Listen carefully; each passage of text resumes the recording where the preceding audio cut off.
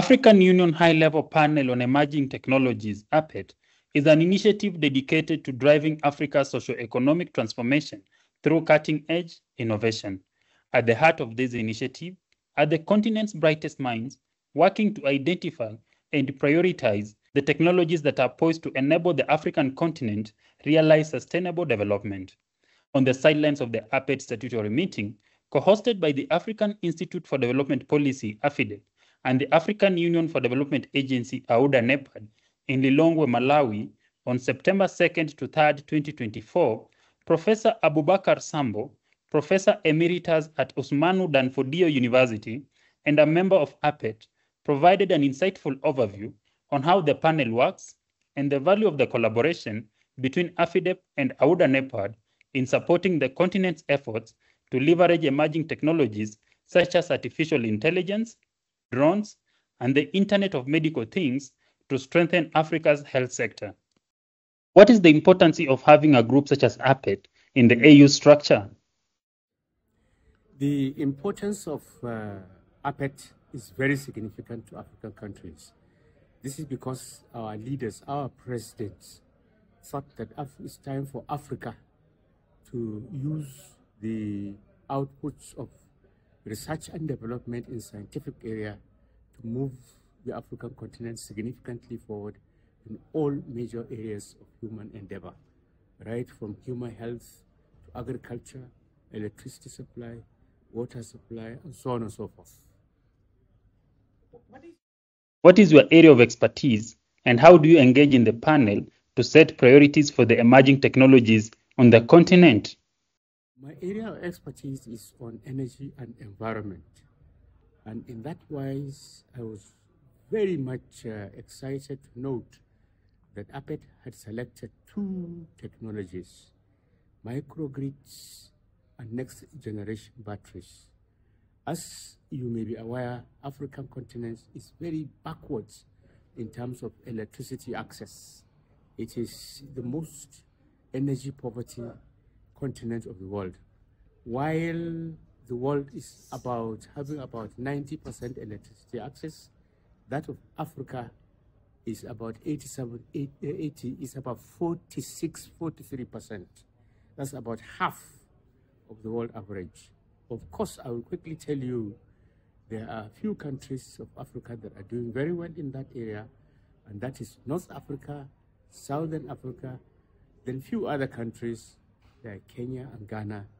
Their access is above 90%. But the rest of Africa, including my own country, is very poor.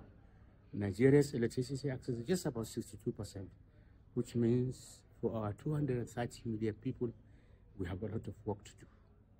Now, the areas that fit this electricity deficit that I'm talking about, as I mentioned, is the microgrids and the next generation batteries. This is because United Nations, right from the Sustainable Development Goals year of 2015, decided that the world should tilt towards renewable energy and energy efficiency in order to mitigate the effects of excessive carbon emissions arising from the use of fossil fuels.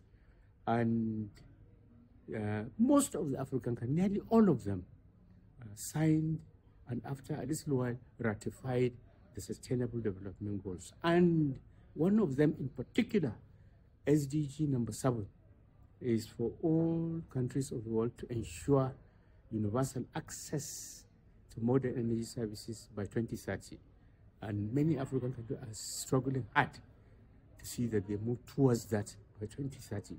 Now, the interesting thing is that 2 years before the United Nations decision of 2015, that is 2013, our leaders under the aegis of African Union adopted Agenda 2063, as you might have heard during this meeting. One of the major components of that 2063 decision is that climate change is also an African problem. And that wise, our presidents mandated all African states to bring in their own nationally determined contributions for abating climate change. And one of the major things that will enable that to be done is, again, patronizing renewable energy for electricity supply and using electric vehicles in the transport sector. Now, use of electricity from renewable, there's a hindrance there. This is because most of the national supplies are through what is called national grids. National grids for African countries are very weak and fragile. And the way out is to use off-grid supplies.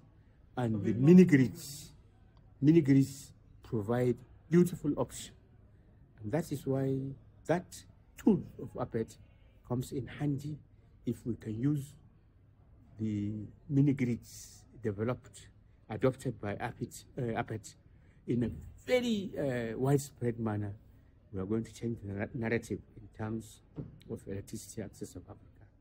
But then the second problem associated with renewables is that they are intermittent. You have solar in the daytime, not in the night. Then when the wind is strong is when you have electricity from wind. And when the water flows after the rains is when you have hydropower. So the thing to do is to store the energy in batteries when there is a lot of sunshine, when there's a lot of wind, and so on. And that is where the next generation batteries come handy. So these two tools, if we can use them significantly in a very widespread manner, we will begin to lift Africa as far as electricity access is concerned. That's why I'm excited with what APET has done in that regard. What is the value of this meeting convened by AFIDEP and AUDA-NEPAD in pushing forward the work of the panel? As you may be aware, APET has statutory meetings, 2-3 meetings per annum. And in recent times, because of difficulties of funding, AUDA-NEPAD, that is where APET resides, has been having difficulties of getting funds from the mother African Union.